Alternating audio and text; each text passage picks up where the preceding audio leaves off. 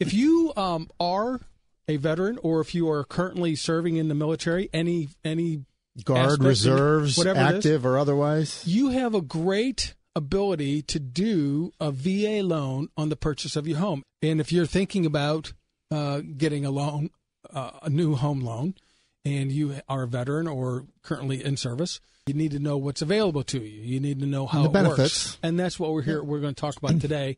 Mike, let's kick it off. Some great features of a VA loan. Best one, biggest one is no down payment. Which is huge. Enormous. Because the standard conventional loan today, everybody's really looking for 20% down. Yep.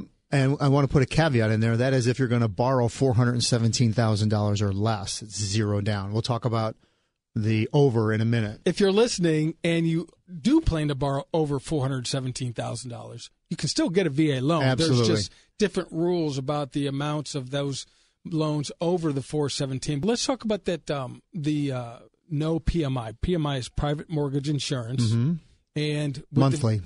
It's a monthly charge that you are going to pay. Basically, any time in the conventional world that you borrow less than go ahead. You borrow more than 80% right. of the value, or you put down less than 20%.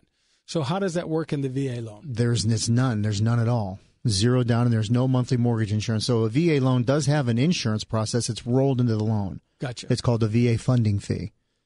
And that there's different costs to that depending on whether you're a first-time user, multiple user, or if you happen to be a veteran with a disability, then you wouldn't pay it at all.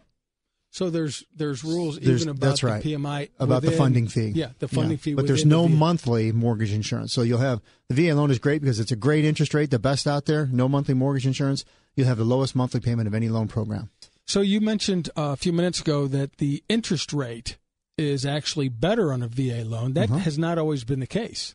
That's probably true. Going back, 15, 20 years, it was probably, but for quite some time, those rates have been better on those government securities, even on an FHA loan for that matter. But VA loans, if you put any money down at all or whether you don't, you have a good credit score, you're going to get a very good interest rate. Right now, I'd probably say you could get 3.5 to 3.75 on a 30-year fixed rate if you're purchasing a new home on a VA loan. So you mentioned earlier, and I think a lot of our listeners are really going to, and I hope that our listeners are going to really tune into this one, but the underwriting standards are a little more relaxed. Can you explain anything about that? We always want to help a veteran get a mortgage. So we're going to err on the side of the veteran.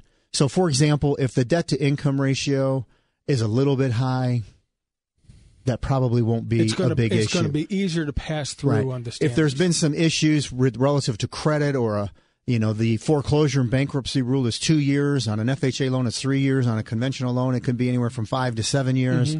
So there's just things in place to help the veteran, again, as it should be, because we want to do what we can to help the veterans get the mortgage and get into a home. In the conventional world, and underwriting is still pretty strict, I think, for the mortgage in general relative to the long-term past. And the point is that if you're a veteran and you're thinking about taking out a mortgage, the VA is going to be they're going to favor you, whereas in a conventional that might not be. That's right. You're going to always get the benefit of the doubt as the veteran. Exactly. And let's face it, you earned it. Absolutely. I mean, it's a great program.